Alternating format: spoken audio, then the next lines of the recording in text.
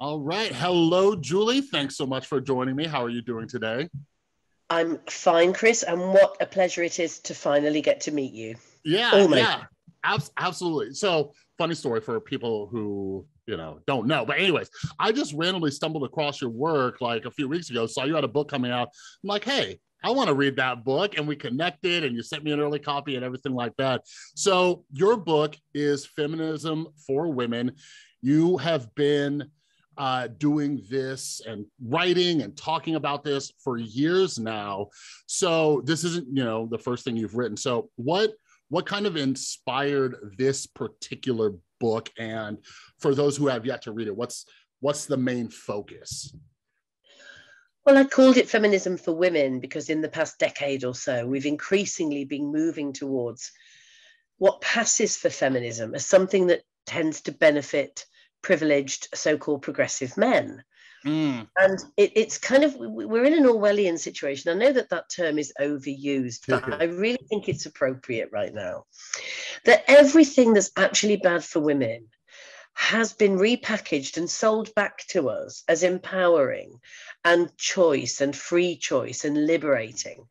And actually, it's anything but. So you can take examples such as the sex trade, the global sex trade, that is a cause and a consequence of women's oppression, that focuses its energy on the abuse of marginalized women and girls, such as care leavers, Indigenous and Native women, women of color, Black women, women who have been sexually groomed and exploited into feeling like they're worthless, preyed upon by men for profit and one-sided sexual pleasure.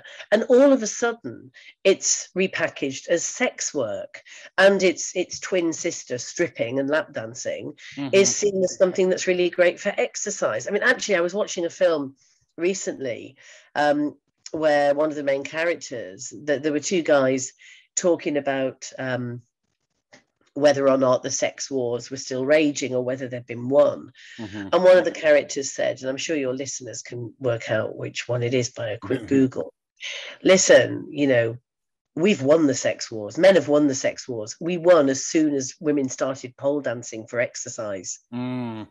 Yeah. So, I think it was Ryan Gosling. Anyway, the point is that things such as even religious fundamentalism, so women who are Muslim born, who are now secularists, who campaign against Sharia law, campaign against the abuse meted out to women and girls who live in all fundamentalist religious communities, have found that for some liberal white men on the left, they seem to be apologists for Islamic fundamentalism all of a sudden, because of course our enemy's enemy is our friend. And women are the collateral damage. Women are the cannon fodder.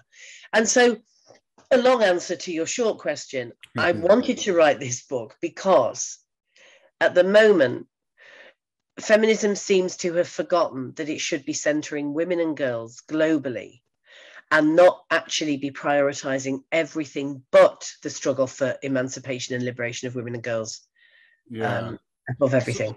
So let me ask you that. So, the subtitle of the book is the real route to liberation. So when you talk about liberation of women, like what does that look like to you? Well, feminism is an extremely optimistic movement. We have to be, because we've got a big job on our hands. We have to convince half of the planet to relinquish their power and to treat us as equals.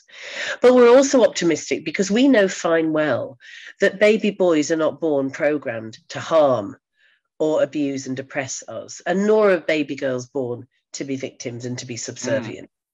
So therefore, there are many men who are raised well with, good parents and role models and peers that don't encourage them to take out their shit on women or to sexually exploit us, and also to encourage men to actually get in touch with their feelings, not just the angry ones, but the whole gamut. And so we know that there are so many good men, but there's also a sizable, and I mean sizable, minority of those that do harm and abuse women directly. And I'm afraid a majority that are bystanders, that stand around thinking, well, it's not my problem. Well, it is your problem, men. It is. And that's why I work with men all over the world who are doing anti-sexist allyship amongst themselves and also directly with women. So what I suppose the book means, what I mean by liberation, is that the one thing that unites women and girls everywhere, and I would argue it's the only thing that unites women and girls everywhere, is the fear and reality of male violence. So, look, I mean, not every woman has been raped, but every woman has feared being raped, and every woman curtails her freedom to an extent so that she isn't raped. And every woman worries about, if she is raped, will she be blamed for it? Will she be believed? Might it happen again? All of that. So liberation has to be an end to male violence. Because without that, if you see women in Norway and other Scandinavian countries, for example, or women at the top of the tree earning $1 million on a really good salary, but complaining that she earns 10% less than her male counterpart, usually, you know, white US women who talk about the glass ceiling and do what we call lean in feminism, that is more concerned with the elite, you know, the 5% elite or whatever. So if we think about what those women have in common, there really isn't anything else except for the curtailment of our freedoms and citizenship, the effect on our mental and physical health of male violence. And if you actually say to women who are, for example, street cleaners in Mumbai, or the woman that we've just described in the merchant bank who's earning a fortune, she will have a similar experience psychically, I suppose, to her sister in a very different kind of setting. And so what I want the book to do is to forge solidarity between women in order that we can meet together to fight male violence, because there is a need to do so. We don't have to pretend that we're all the same, but we have to have an end vision of a world without rape, without prostitution, without child sexual abuse, without pornography, without the everyday harassment of women that is so commonplace. And we have to imagine that world, or what the hell are we fighting for? Yeah, no, very well put. And yeah, I love the book, and you cover so many different topics. And in a little bit, I do want to talk about the sex work thing, because I don't even know if I mentioned this to you, but I live in Las Vegas, Nevada. Right. So I've grown up here. So I have some questions, because I know a lot of people. And actually, since reading your book, I've talked with a lot of people who I know here in Vegas. And even though they work in the industry, their responses have been very interesting, but we'll touch on that in a minute. Like, a lot of the book is talking about, like you mentioned, the like unifying around this issue with like male violence. So first thing, I'll say this publicly on my podcast. One of the weird parts about being a guy and having these conversations is, like, with what I'm about to say, like, there's this weird judgment from other guys, like, oh, you're being this or whatever. But anyways, so I grew up, like all men, I have a mother, right? So like I've grown up in a family, feminists and everything. Like my mom, like she worked her ass off. She got a PhD. She overcome alcoholism. She helped me overcome it. Like my mom is a badass, right? But growing up too, many of my friends have been women, and it wasn't until probably my early 20s where I realized that, like, I wish I was exaggerating. Like 90% of the women I know have been a victim of some sort of sexual violence, right? And that's not even including physical violence of just like domestic abuse and things like that. And I sat there as when I heard it from a few of my female friends, then I started asking more, and I was literally like, what the fuck is going on, right? Like, I didn't know. And then something that makes me feel like an ass is there's that saying, like, this many women have been victims of, rape or sexual assault, but no men know another man who has, perpetrated it. I'm like, okay, what's going on? Like, based on just like numbers, I must know somebody, but, so anyways, one of the reasons, you know, I really wanted to talk with you is because there is a lot of talk about like, you know, men and like allyship and what men can do and all that. And, you know, I've actually listened to some of your interviews. Like I listened to your interview with Andrew Doyle recently and stuff. So before I get to myself, one of the main reasons I've been reading so many books on feminism and all the different views and everything is because I'm the father of a 12-year-old son. And my son, he's great, he's sweet, he's nice. I'm blown away at how many people compliment how good he is, but I want to make sure he stays on that path. Right. So my long way of asking you, like when it comes to male allyship or whatever, like as a father to this young boy, like, because like you said, they're not born this way. What are some things that as fathers teaching our sons that we can do to help? You know what I mean? Do you know, I'm really glad that you've asked me this question, Chris, because often men, you're doing the opposite of this. Often men will get sentimental and say, I have a daughter and I don't want her to go through this and I want the world to be better for her. And I want to say to them, okay, two things. First of all, why didn't you give a fuck before you had the daughter, right? Right. Why is it only, how many women have you fucked over before you have this daughter? So think about that. Yeah. And I do believe in redemption, so let's get that out of the way. But think about that. And why is it just because it's your property that you are now concerned about it? What you're saying is that actually the hard work of raising boys needs to be really, it needs to be a political act. It needs to be something that isn't just done on your own, for father to son, but to actually look around your son's world and see how much peer pressure there is on him. And also how much commercial crap he gets thrown at himself all the time, through if he has a cell phone or just, you know, at the movies, and stuff that's hitting him over the head all the time. You know, buy this, you need this, use that. Yeah. The world is safer when it's virtual, and that can lead him down the rabbit hole to pornographic images and stuff. And so I think that boys need to really have the opportunity to hang out with other boys that aren't being bullied into sending dick pics to girls, that aren't being pressured to download that porn, that actually can develop into whole human beings without feeling shy or worried about asking about sex.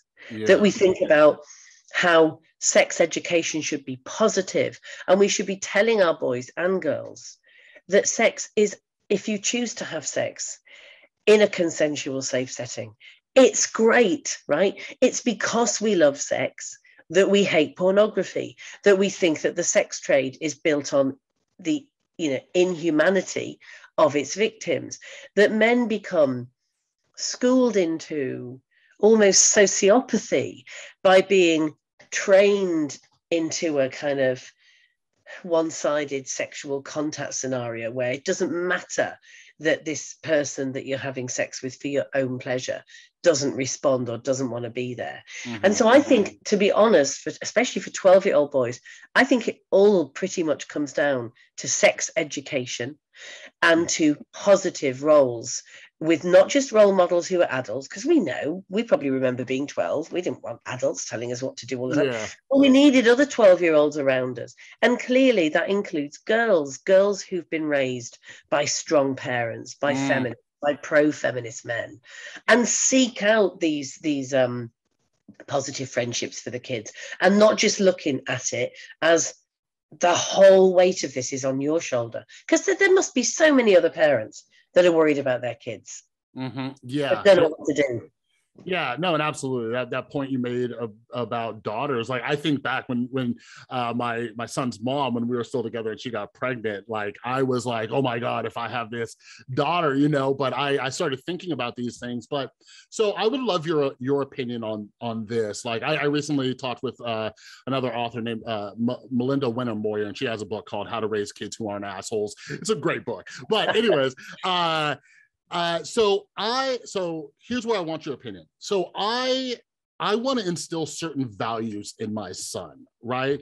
And it's like, you know, be kind, be respectful, you know, ask permission and things like that, right? Like consent all across the board. Like when he was 5, don't take somebody's toys. And, you know, like I want all of these like respectful, just here's the parenting philosophy I've always had. I don't care how my son turns out. I don't care if he has, you know, if he's gay or has a different political ideology than I do or anything else. As long as he's not an asshole, I don't care, right? So anyways, my question for you is, do you think that's enough, right? If I try to set this foundation for this young man of be kind, be respectful, treat people, you know, the golden rule, treat people how you want to be treated, and all of these other things, do you think like that's enough? And we have been having those awkward sex conversations since he's 12, you know, and stuff like that. So I know there's a little bit more, but do you think that's a good foundation, or does there need to be more when it comes to teaching our young men? Yes and no. Of course it's a good foundation. Of course that's the starting point. Without that, what do you have? It's a basic human value, isn't it, that I think has become eroded and replaced with something which is a kind of uber capitalistic neoliberal dog eat dog. As long as I'm okay, I don't care, you know. And of course kids also get affected by that. But it's not enough in one sense, and this isn't your fault, it's just your responsibility and problem. That's the unreassuring thing. Consent is great when we talk about toys and when we talk about sitting in somebody else's seat that's just gone to the restroom and you know, just those basic good manners. But consent, I would love to do away with the word consent when it comes to sex. Because if you ask me, you know, we meet in Starbucks, you ask me to loan you $10, I might consent to doing that. But we understand that the word consent is grudging. It's kind of a bit grudging. So I might consent to going out to dinner at the restaurant I didn't want to go to, but my partner did, right? So, okay, I'll consent to that. We can't talk about sex in this way. It has to be enthusiastic participation.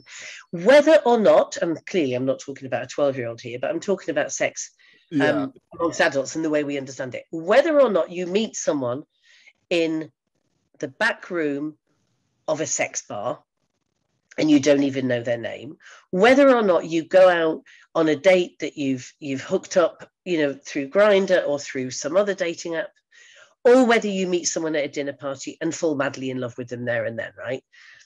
Consent has to be a word that we really start to do away with, because the power is always, in heterosexual sexual liaisons, the power is with the man, whether or not he chooses to use that.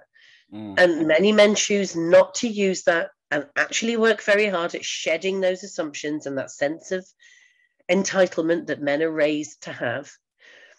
But really, consent, I don't want to consent to sex. I want to really want it.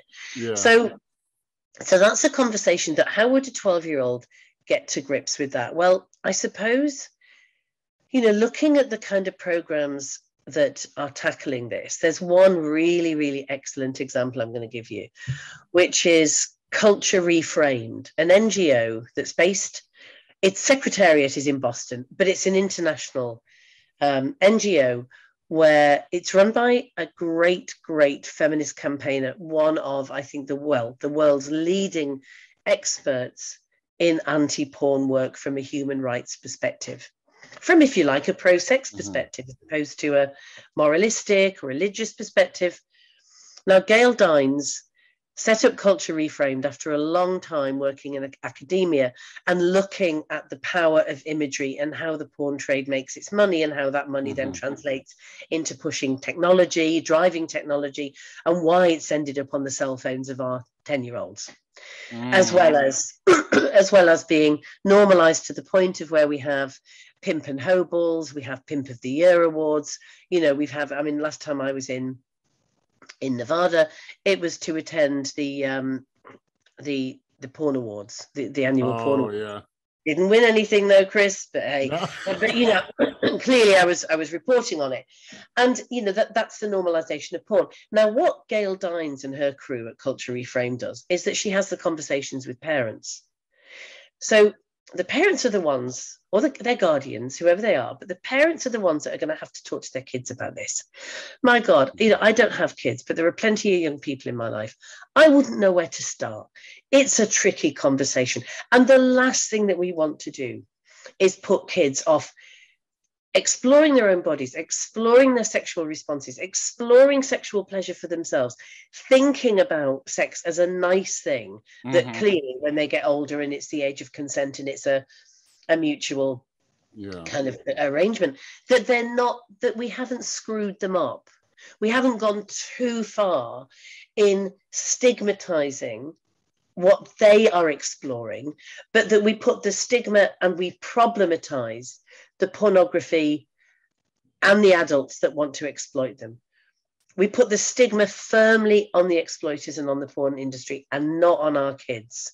And it's a tricky thing to do, but from what I'm seeing, from what Gail's done, she's having these conversations with parents of pre-teens and she's having them with young teens. And I think it's really done something great for these parents who didn't know how the hell to do it. Yeah, no, I'll definitely check into that. And yeah, like so here's what I've been doing lately. So my son's 12, starting to get a little sex education in school. We watch a lot of like shows and TV together and stuff, mainly like Marvel and things, but he's you know, he's been watching some other stuff with us, like not too grown up, but stuff that he might be interested in and everything. So something I've been trying to do since he's 12, he'll be 13 in a few months, is like, I've always been like the type where I'll like grab the remote and fast forward like any type of sex scene, you know, whatever. And finally I sat him down and had a talk. I'm just like, listen, I'm going to stop doing that. And just so you know, I'm 36 and it's still weird for me when I sit in a movie with my mom and that's on the screen. I'm like, it's just a parent kid thing, you know, whatever. But I don't want to give him the wrong message, like, oh, this is bad, this is something, you know, whatever. But on the topic of porn, something I've noticed, and here's the only times I still fast forward, is there, and we live in a very sexualized society, there's sometimes where it's too much. I'm like, that scene was way too long, didn't add anything to the story. You know what I mean? Just because, and those are the ones where I'm like, all right, that's enough, you know, just you know, whatever. And I've actually heard more of my adult friends, you know, even sexual people who are like, it's in this show, it's like too much, right? But here's something, and like we might have to do a part 2 because I think I could talk to you about this forever. So the topic of porn and sex work and all of that. So as I mentioned a little bit earlier, I've been talking a lot with my friends here in Vegas. I have friends who have stripped. I've had friends who do like before OnlyFans popped off, they were doing like photography and you know, and stuff like that, you know, all this stuff, right? So yes, I've looked at the research and I understand, like, you know, porn, right? Like it's bad for like young men. It gives this like kind of false idea of what sex is, and you know, and some of it is like, you know, violent and all these other things, right? And then you know, there's been multiple stories lately about Pornhub having to crack down because some of these young girls are being sex trafficked and then they're being recorded, all this. But anyways, here's the question I have. You talk about it in the book. I've read other stuff on it, but I'm trying to understand. So since you're here, I want to understand. So I'm very, you know, liberal, progressive, and part of what I think about feminism is women making their own choice, right? Yeah. Like one of the greatest things to happen was we started to normalize women going out into the workforce, getting a job, doing whatever they want, right? And one of the issues is, you know, men have seen ownership in the female body, you know? So I'm trying to understand this concept of, you know, because in my brain, and I've seen like, you know, other guys be like, yeah, go for it, do OnlyFans, whatever. Because in my brain, it's like, okay, you are doing your body, your choice, you're making money how you want. And during the pandemic, especially, we've seen this explosion of people going on OnlyFans, right? So there's this other argument that we're infantilizing women by saying, no, this is bad. So that's where I'm at. I've talked with a lot of people, and and I see more people actually agree with you. And it's hard for me to reconcile those two things. So you're the expert. Lay it on me because I want to understand. Well, look, you know, I haven't been in prostitution, but I have, you know, suffered sexual exploitation. It's a spectrum, I would argue. No one experiences the same.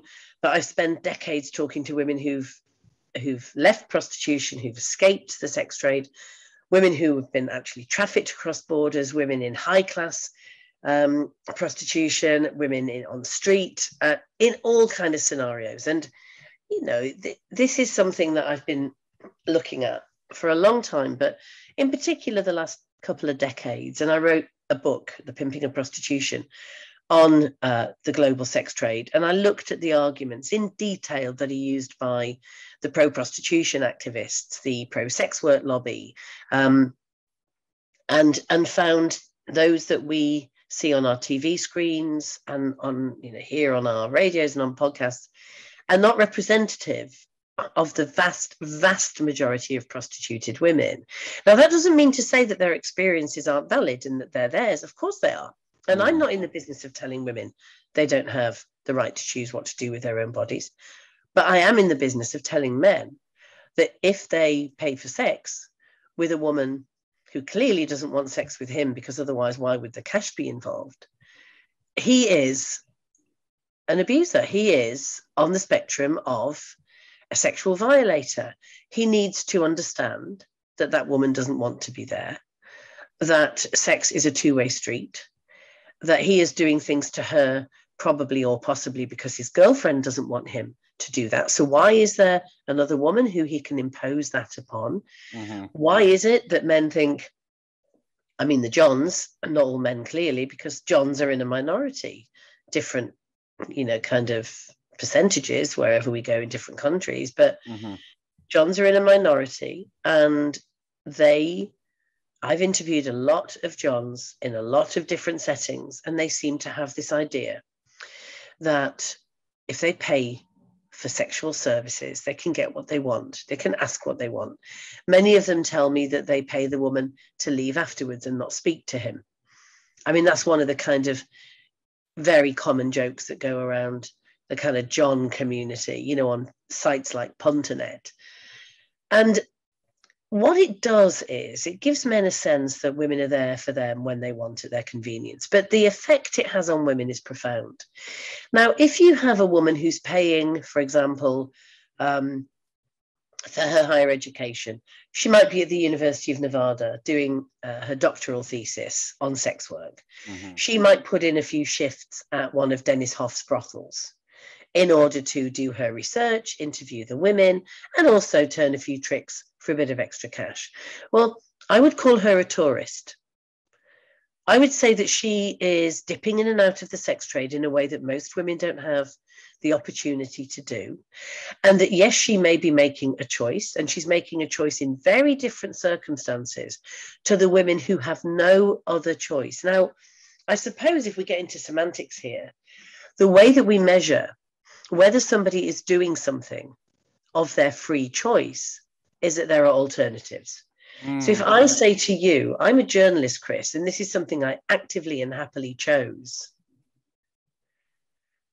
and I tell you that I had thought about being a researcher, I had worked in all kinds of other settings, clearly I haven't been coerced into journalism. And also, if I decide to leave journalism, I don't need an exit strategy with psychological support attached to that in order to get out, right? So when I hear the word choice, I think, who has the choice? Do these women have a choice to do something else? Because when I ask men if they would rather work a shift in McDonald's or take it up the ass from a stranger who they don't feel any sexual desire for, and who they don't know when he last had a shower, they choose the shift in McDonald's. They do. And why else, you know, how else can we explain it except for to say that the Johns have the most choice in the prostitution contract exchange, and the women have the least choice. So yeah, that's kind of what I've been hearing. I actually talked with a friend who's been in sex work for a while, and like I've been trying to educate myself and have conversations, and I'm just always curious. That's why I like reading all these books and stuff. And yeah, like from my perspective, it was just like her. She's just like, I want to do this. This is what I'm doing. You know what I mean? But she's, not only did I learn a bit more about her and, similar to what you're saying, but all the other women she's talked to who are, doing this, and that lack of choice. So I guess my main question is, because I try to play out conversations and scenarios in my head, right? And I think we also have to include, you know, there are women who hop on OnlyFans, just pictures. There's no male and female interaction, you know, all that. So with that and playing out some conversations, are there, in your experience or in your opinion, are there any women that are just like, this is 1000% my choice, I am not experiencing psychological harm? You know what I mean? Because when I play out that conversation, it almost feels like if it was me in that scenario, if I put myself in that scenario, I'd be like, wait, is Julie gaslighting me? Am I, you know what I mean? So, so help me understand that perspective. Of course that woman exists, and I have yet to meet her, but that's okay, because I have yet to meet people with all variety of experiences. I met a man in London, where I live in the UK, a black man who was Black British and of African Caribbean descent, who was in a conversation in a local political group about racism and about hate crime and about legislation. And he was getting very angry. And he said, listen, I'm a black man in my 30s and I have never experienced racism from white people growing up or as an adult. So why the hell do we need to introduce this legislation? And another person of color said to him, good for you. I'm delighted to hear that you've had good experiences and that this hasn't happened to you. You are in the minority, a tiny minority. We don't legislate for the tiny minority, okay? We legislate for the more typical example of, you know, how somebody's life is going to be affected by racism. And it's the only way I can think to describe it. So I haven't met the woman who is I suppose the cliched phrase is the happy hooker. I've met many women who tell me that they are, and I'm not accusing them of false consciousness, and I'm not gaslighting these women. Their experiences are their own, and I can't possibly be in their heads.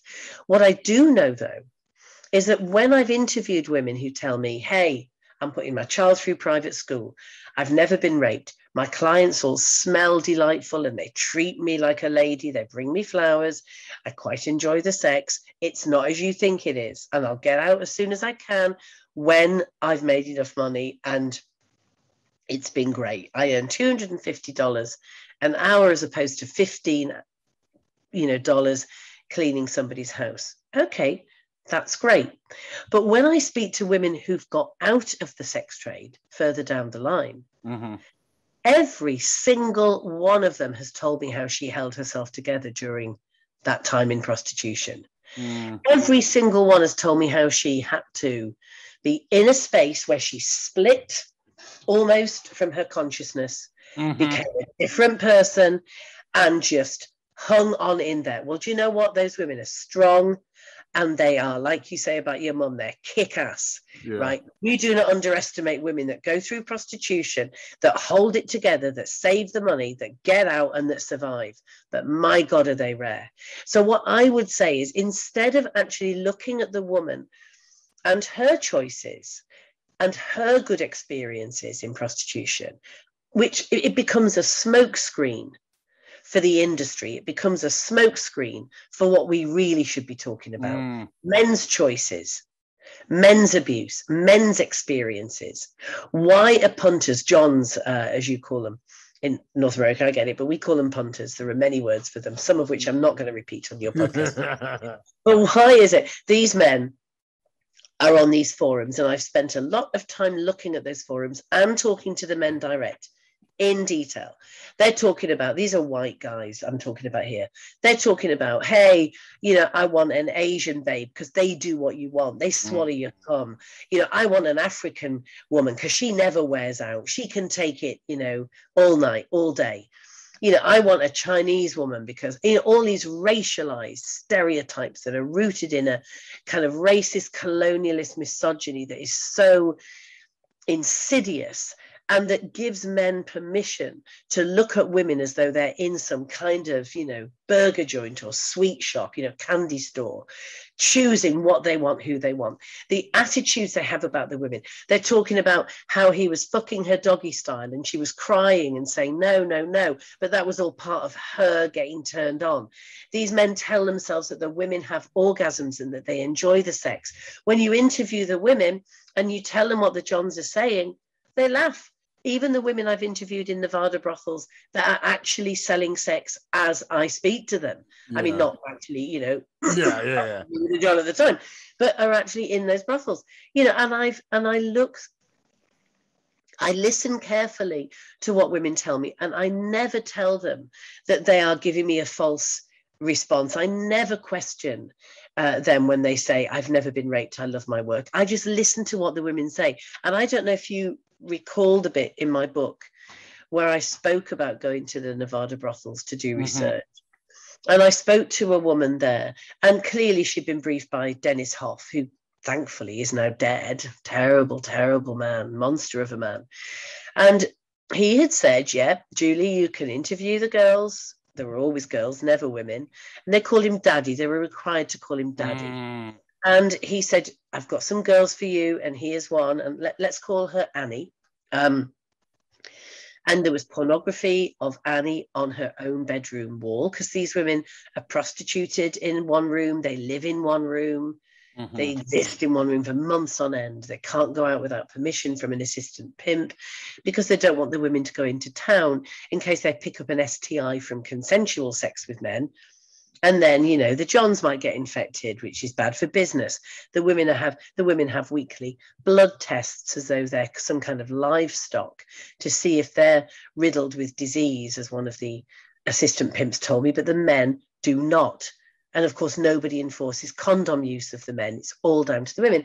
Anyway, so I'm talking to Annie and thinking about how she must feel having pornography of herself played out on the wall in her bedroom. And she tells me how much she loves her work and what a great brothel it is and how she loves the other girls. They all get on really well. The Johns are all lovely. And as I'm preparing to leave, I say, gosh, your room doesn't have any personal effects. It has no photographs. It has no kind of, I don't know about you, Chris, but in my room, there's kind of like, jeans over the chair. There's some paper on another one. There's, my laptop and books on the floor. And I thought it looks very sterile. And she kind of took a minute and looked at me. And then she opened the drawer of her bedside table and took out a framed photograph of a beautiful little girl and showed it to me whilst holding on to it and said, this is my daughter. But I keep this photograph hidden because I don't want those dirty bastards with their spermy hands touching her. And that told me everything that I kind of had feared for that woman, that it's a veneer that she has to put on that act, that she understands these men are harmful to vulnerable females like her daughter. And that this is something she's doing either for survival or because no other choices are open to her. Yeah, no, and excuse my language, Julie, but you just blew my fucking mind. Like that, now it makes more sense, especially with the black man. Like I'm half black, and I've been looking at all these, racial conversations and stuff like that. So if I'm understanding you correctly, it's kind of like, just because a minority doesn't experience this, the majority, right? And right. Yeah, with what you just said, that's something I've been thinking about a lot lately. Like my background, I'm a big psychology nerd and everything like that. And like you said, like you can't tell somebody what their inner experience is. Right. But the thing is, like what I'm always asking myself, like my girlfriend, we've been having these conversations. She'll send me people on TikTok. Here's actually a good story. So she'll send me people on TikTok, and people who work on OnlyFans and stuff. And I'm always asking myself, like, are you lying to yourself? Right? Like, how would I know if you're lying to yourself? Because, for example, right before we did this podcast, I wrote an article and I was talking about cognitive dissonance. We have to lie to ourselves. Self-deception is a huge thing. But anyways, absolutely. Girls us that grow up under patriarchy, we lie to ourselves all the time. Heterosexual women lie to themselves all the time. You know, it's women with sons lie to themselves all the time because we have to keep sane.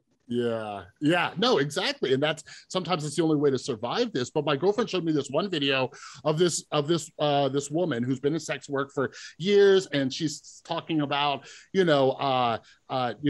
the difference between destigmatization and normalization. She talks about how she's been in all realms of sex work, from, being a sugar baby to a prostitute to now doing OnlyFans. And she acknowledges all the women who have bad experiences. So we need to be having those conversations. But she's one of those people where I think it would be hard to have a conversation because she'd say, this is all my choice, right? My girlfriend was like, remember what this girl said? I'm like, okay. And then she has me switch to the next TikTok from this same exact woman. And she's celebrating 7 months clean from heroin. Right? So I'm a recovering drug addict. I got sober in 2012. And immediately I'm like, I can't say that anything I did during my drug addiction was my choice, because everything revolved around my addiction. And that's something I've seen, with people here in Las Vegas too. Being somebody who's sober, I've worked in treatment. I know how many women have had to sell their body to feed their addiction too. So yeah, a lot of this is, it's clicking now, Julie, but I don't have much time with you, and I have to touch on this. And yeah, so hopefully we can condense it. But anyways, your book was endorsed by J.K. Rowling. All right. And the whole conversation around the trans debates and everything, I find it interesting. I think it's really nuanced. And Julie, I read J.K. Rowling's entire, that long ass thing that she wrote. Yeah. And I read it and I was like, this isn't that bad. I'm not, obviously I'm not a trans person. So, but I looked at it, I'm like, this seems nuanced. And when I read your book and you talk about, the trans issues and stuff, I do feel like the words like transphobic get thrown around like all willy-nilly and stuff. But anyways, yeah, I watch you on Twitter. You get in some debates about some of these things and everything. So what I'm trying to understand, like I read Helen Joyce's new book. I've read Abigail Schreier's new book.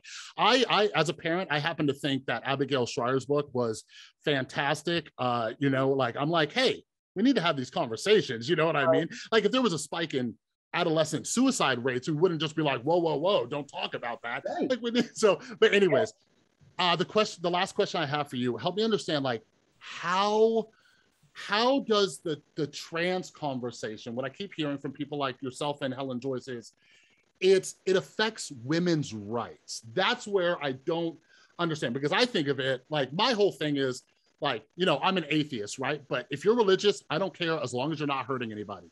So with the trans conversation, I'm like, if you're doing your thing, as long as you're not hurting anybody. So can you help me understand, how does this affect women's rights? Like what are women losing in this trans conversation? And since we're wrapping this up, is there like some kind of middle ground, a compromise where, because like I said, I don't think you're transphobic. Where's that middle ground? So hopefully we can cover that. Let's do it. Yeah. I mean, how cool is it, though, to get a cover endorsement from J.K. Rowling? I mean, that's pretty cool. Pretty cool. She's got a whole amusement park from her books. It's But, and also Martina Navratilova, who's one of my heroes. Yeah. Look, the trans issue. Okay, to take your second question first, yes, of course we can resolve this. And the reason why I know this is, so I'm 59 years old. I came out as a lesbian when I was 15. I started going to clubs with, gay male friends that worked in the hair salon with me when I was sweeping up at the weekend. And they took me out to the gay clubs. And in those days, gay clubs were gay clubs, right? It was kind of, we had nowhere else to go, right? Mm-hmm. We didn't go to straight clubs, and straight people didn't come to ours. So it was as gay can be, right? Yeah. And the lesbians, they were so butch, they could have kickstarted their own vibrators. They were like, really, there was some serious camp going on there as well. And what was really fantastic about that community, and it was mainly working class. I'm from a very working class background in the northeast of England, as you'll have got in my book. And so it was very working class, rough and ready, as we say. And amongst us were other people on the margins of society. So that meant that there were trans people who referred to themselves as transsexual at the time, or transvestites. It was not politicized, and nor was there a pretense that this was about changing, that somehow gender was an innate characteristic. It was perfectly well understood that there were, of course, some men that wished to live as women, and that certain procedures needed to be gone through before that was going to be viable. But there were also lots of men who just wanted to dress and be drag queens, and who wanted to dress at weekends and experiment with all that stuff. And you know what? We were great friends. They looked after the lesbians. They looked after us young women, because we were vulnerable to the fascist groups and the other thugs that came into the clubs to do a bit of queer bashing. And gay men often weren't that interested. Some of them were, but some of them really didn't protect us. And so we forged alliances with the loveliest of gender non-conforming people, because that's what we were too. Every lesbian and every feminist on the planet refuses to conform to gender rules by the very belief system we have if we're feminists, and saying we want to shake off the sexist stereotypes, or by being a lesbian and saying we don't want to have sex or babies with men. So that was all great. And to fast forward, and no one gave a damn if we saw trans people in our toilets, because they were just there putting on their makeup, spraying their hair, and asking if somebody would help them apply their false eyelashes, right? That's what we all did together. Then, fast forward to now, all was fine. Trans people needed legal recognition, because, as my transgender friend Claudia says, who transitioned in the 1980s, and who has since regretted it, but lives as a woman, and was going through airports, she couldn't have Mr. and her original name on a passport when Claudia looks the way she does and lives as a woman. So that's just one example of why trans people needed to be protected in law and have their sex markers changed on legal documents. Okay. The problem happened when our idiotic Tory government decided that the first thing that they would task a Minister for Women with, because it was free and it was easy and it would get lots of claps, was to say, let's introduce self-identification for trans people. Let's not insist that they go through any medical process at all, or sit before a board, which I understand would be a pain in the ass if you're a trans person needing to convince someone you want the opposite sex. Of course it is. But let's not have any scrutiny at all, and let's just have a free-for-all. Now, even that wouldn't be so difficult and dangerous were it simply that men, because it usually is men, and certainly was at the time that these proposed changes came through, were declaring themselves as women. I don't care who declares themselves as what, right? Do what you like, call yourself what you like, dress how you want, please. I'm a feminist. I endorse that. The problem came when, in order to ensure that men who wish to live legally as women, but without any process, demanded use of our single-sex spaces, refuges, shelters, rape crisis centres, hospital wings, prison wings, sports facilities, because we have to safeguard against sexual violence, not because all men are rapists, but because enough men do sexually assault in order for us to have built these services from scratch. Then we couldn't possibly allow that to happen. We offered to help trans women build their own shelters, build their own rape crisis centres, because we'd done it from scratch and with no funding. So we said to our trans sisters, we'll help you do it. But what we can't do is say that you can legally just come into ours, because all kinds of opportunistic men will do that. We've seen it in Vancouver where just ordinary men go into... Jessica Yaniv and stuff. And they just sat there with beards and penises and, you know, just not even making an effort to pretend that they live as women. And what happens is it chases all the vulnerable women out of that service. But what we said is, we'll help you build these spaces because we've done it ourselves and we've got loads of expertise, and we'll support you doing it, because trans women do need protection from male violence. They don't need protection from feminists. They need protection from male violence notice. And so the final thing I'll say about it is what made it terribly dangerous and toxic, and why those of us that campaign to end male violence had to get involved, is because in order for those men who are identifying as women and the opportunistic men that just want to assault women and just really hate us for having our own spaces, which clearly most trans women don't, but there are enough men that do, as I say, that will jump on that bandwagon.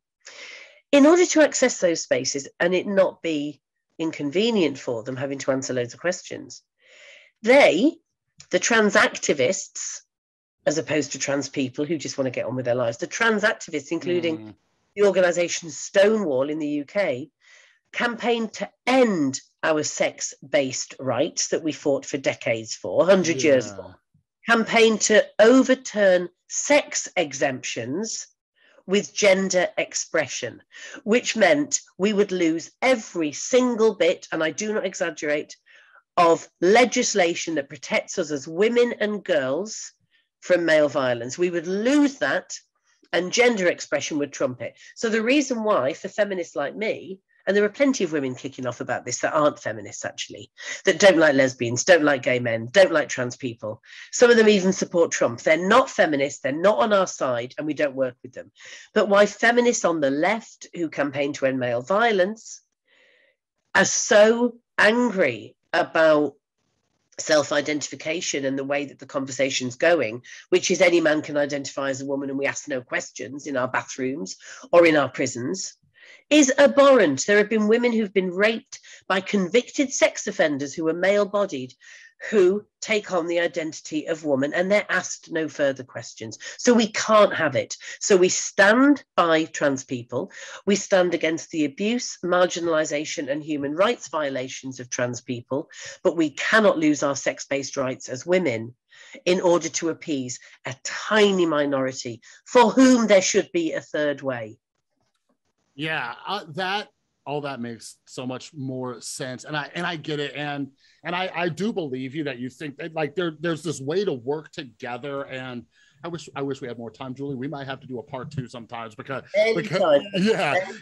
I, now that my wheels are turning, especially with like shelters for women, because I know some women who run shelters for women, and my wheels are turning, and I've worked. Yeah. So anyway, Julie, you are amazing. And yeah, I love the book. I hope everybody gets it. I learned a lot. I learned even more from this conversation. So I'm going to link the book down below. It's going to be released in more countries, but for all the work you're doing, and you've been talking a lot and doing a lot of stuff, I follow you on Twitter. Is that the best place, or where can people keep up with your work and what you're doing? Yeah, Twitter, Bindel, Bindelj. So at BindelJ. I do have a website, which I barely ever look at, but it's there. I think it's thejuliebindel.com, not because I think I'm the Julie Bindel, but because the other domain was already taken. Yeah. So, yeah, that's a great, and my website is on there. I'd love to hear from people. I'd love to talk to you again, Chris.